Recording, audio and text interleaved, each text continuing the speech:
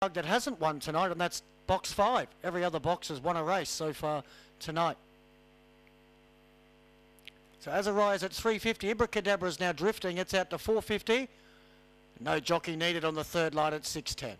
They're all loaded. We get the light. Lure rolls. This is race 9, Albion Park. As a rise, the favourite. Ready.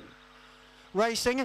As a ride began swiftly out wide, it's trying to come across, but no jockey needed, has led from Ibracadabra. In third spot was Fabulous Hope, 2 lengths away, then 2 Blue Lexus and Azariah, then followed by Slash and Pete. A long way back was Stonebrook, and Wind Delete was last. No jockey needed, leads to the bend. Ibracadabra's out after it. Fabulous Hope to third, but no jockey needed, going great guns inside the final 50. No jockey needed from Ibracadabra, Fabulous Hope, fourth possibly Abracadabra, Azariah I should say, from the fast finishing Slash and Pete. Then Wing Delete and Stonebrook was one of the last.